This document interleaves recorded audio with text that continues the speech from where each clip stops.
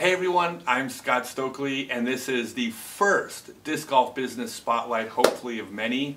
And I am in Savannah, Georgia. I'm here for the Savannah Open with Valerie Williams of Wicked Aces Disc Golf and also Specialty Sports. Yep.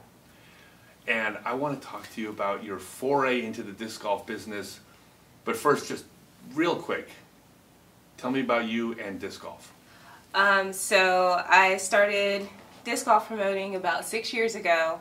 I started playing about 5.5 years ago because the local club, the Savannah Disc Golf Association, they came and asked me to vend a tournament, and I never did it before. I think I had about, I don't know, maybe like 100 discs, and I went out there, and they asked me all kinds of questions, and I was like, oh my god, I don't know this, but from that point forward, I was like, I'm gonna know this because it looks pretty cool, and everybody looks like they're having fun, and they're really close, and after that, I was pretty hooked. Alright, and you play. I do. And we first met, did we meet when I came here a few years ago? No, we actually met last year via social media. Alright, so we met online, and this is a quick aside to the disc golf business, but we have to mention this. You had signed up for a video private lesson, and something happened that made us have to delay the lesson for a few months. What happened? So in April of last year, I was bitten by a copperhead, and I had to have 2 surgeries last year. And it wasn't my throwing hand, but it pretty much threw my whole game off. I kind of had to relearn how to throw, relearn how to move my body again in the direction without thinking about everything that was going on, because it actually, my nerves are damaged, so it affected everything from here down, and I don't have any feeling in the left side of my hand. And I had another surgery, so that's kind of why we got delayed, and it was a process. And that happened on a course? That happened on the disc golf course. I went to go throw my disc, and it hit a branch and fell into a small patch of grass. And when I went to look over, I mean, it wasn't tall to where it was kind of sketchy, but it was just like enough to where your disc is kind of compact in the ground. And I didn't even get my hand halfway down, and he came up from underneath the disc and bit me on the finger. Did he hang on? Did you pick him up and or did it just bite and... No, he bit, and then he retracted, and then he kind of coiled up on top of my disc, and it took me a second to realize what just happened. And then I was like, oh, I just got bit by a snake. Okay, because it's like I didn't see him at first. It was just so quick. It's weird. It's hard to describe. I didn't see him immediately, but then I knew that I had gotten bit by a snake. And then I looked down and saw him coil up, and that was probably the worst pain I've ever felt in my entire life. Okay, I'm going to ask you the most insensitive thing you've ever been asked, but if I don't, it'll be the first comment. Did you get your disc back? Actually, I did get the disc. I got it back. Sorry. People want to know. I got it back, and I actually had somebody dye it for me because I was like, I'm never going to throw this again. It was a Fury, and it was one of my favorite Furies, and I was so sad that I was just like, I can't throw this again. It was the disc itself was traumatic, and so now it's on my wall. Okay. So that's awful, but a lot of awful things lead to the best stories, so at least you got a story that you can tell the grandkids. Yeah, I mean, I feel like I'm alive, because that could have turned out pretty bad. From the area that he bit me directly on the tendon and straight into, the venom went pretty far. It caused some issues. It caused my skin to swell up all the way up my arm. So, I mean, that could have turned into a whole different situation. I could have lost my hand. I could have lost my arm. And also, it's led to people being more safer on the course because this is Savannah. There's snakes everywhere, at every single course. It's inevitable in the summertime.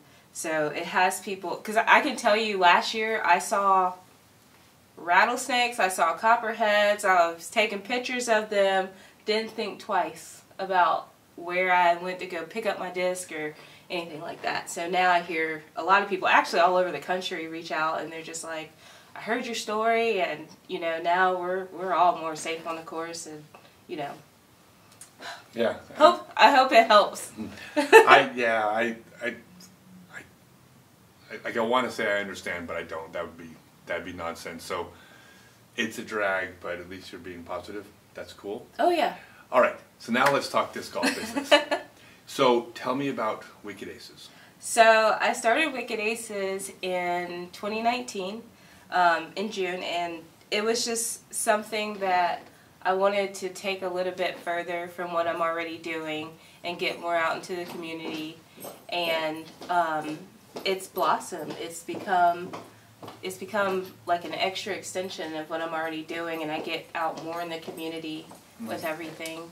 I have a team across the country of 65 people, and they all, they're running events, they're, you know, doing some fundraising in their own areas. We're just out there having a blast, and we have fun, we play for tags, there's friendly competition, and yeah.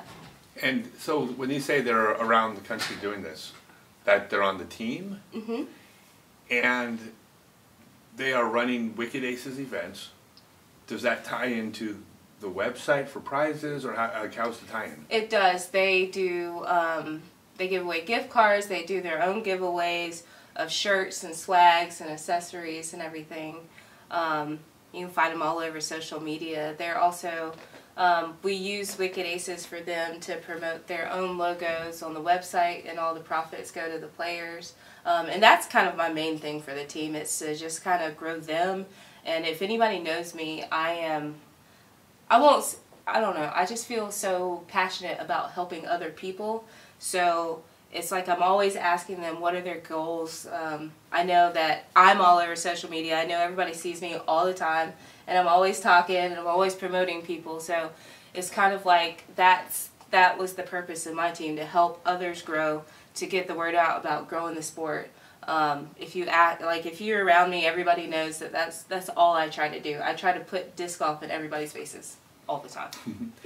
All right, so I want you to set aside the altruism for a few minutes, because this is about promoting you. Okay. And then as soon as we're done, you can go back to promoting everybody else and helping them pay for entry fees and all this cool stuff. So the website is? It's wickedacesdg.com. wickedacesdg.com. We'll include a link, of course. And what do you sell on the website?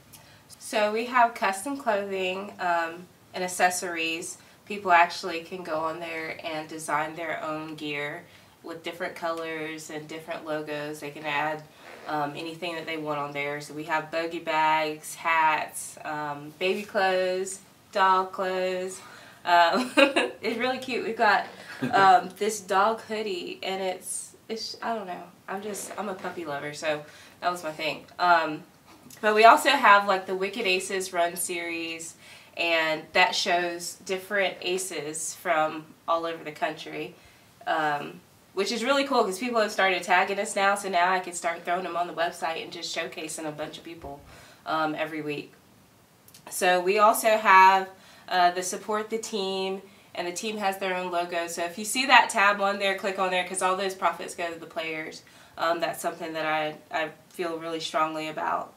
And I don't know, I think it's a really cool website, so I think people should visit it and check it out. Okay. So you're doing all these things to send the money back to the players, but you're making some money too, right?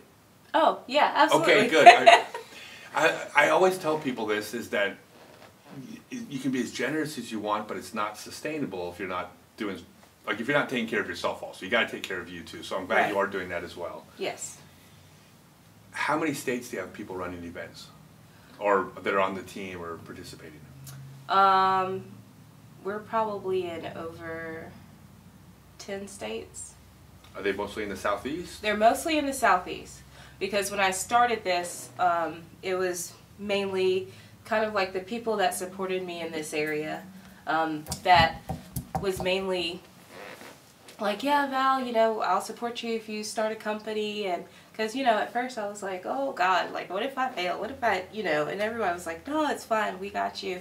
And and I travel a lot around South Carolina and Georgia, vending tournaments. So that's kind of where my network has been.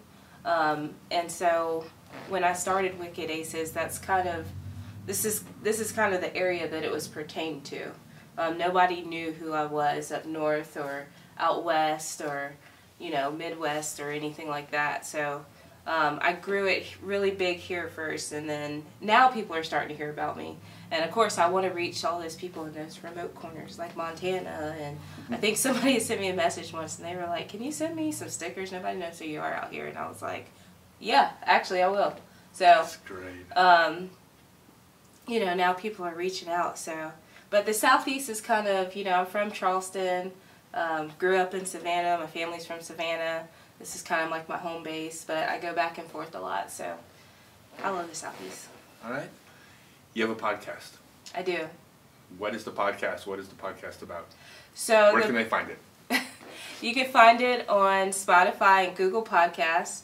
It's called the Wicked Aces DG Podcast, and I talk about different topics every week, from ratings to traveling on the road for disc golf and just fun things. I may talk about an upcoming tournament going on.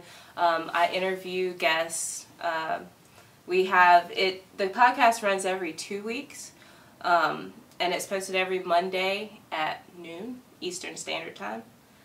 We just have a lot of fun. I just talk to people and get different opinions on things. Last week I did the AMs after they came off the course, so I talked to them about their round and what disc they threw. I got to talk to the TD, so that was the first time I kind of did live on location, and it worked out really well. So I'm learning, and it's great, and it's been fun to do it. It's something that I stepped out of my comfort zone to do, because I don't feel like I have a radio voice at all. But I just get on there, I laugh, I act goofy, I sit there with my dog, and I just record. And I just think that's the most realest thing that you could do. And that's kind of what a podcast is. It's just talking, it's being real. And I've learned a lot of things about myself. I learned about a lot of things just researching different disc golf topics, talking to people across the country. That's a really cool thing. Where did the name Wicked Aces come from? And please tell me it's because the word wicked used to be cool back in my day. I don't know. I'm the weirdest person on the planet. I just say all kinds of stuff, and I'm just like, you know, in the weirdest times, I'm like, man, that was wicked. Wicked. And I was like, I gotta tie Wicked Aces into something. And I actually sat with a notepad, and I was just drawing around it, and, you know, I don't know, I drew a card, and then I was like, ace. I never had one, but it sounds right. Wicked Aces disc golf. And then it came, and then it worked. So I love that, because wicked was a fantastic word for about 3 months, right between Nectar and Hella. But like, for a moment in history, that was like, wicked was the word. Kids these days, they don't know anything. I said Hella a lot. Yeah, Hella, yeah, and yeah. I'm gonna guess for about 3.5 months, maybe 3 3/4 months. Hella. Yeah. That's about right. Yeah, that's about how long Hella lasted. What is the future of Wicked Aces? I'm looking to travel a whole lot more. That's one of the things I want to get out and meet people. I definitely want to become a staple name in the disc golf community.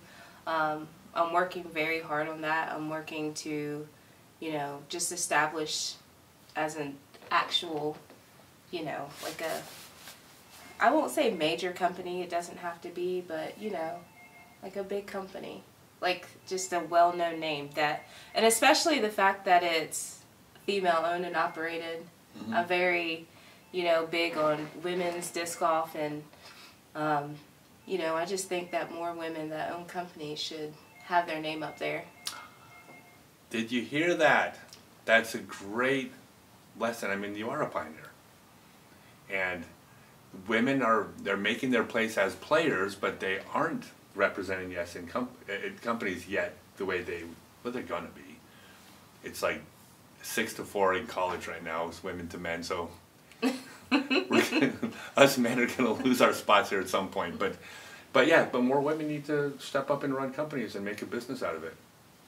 Why not? I think so, because I think we do a really great job.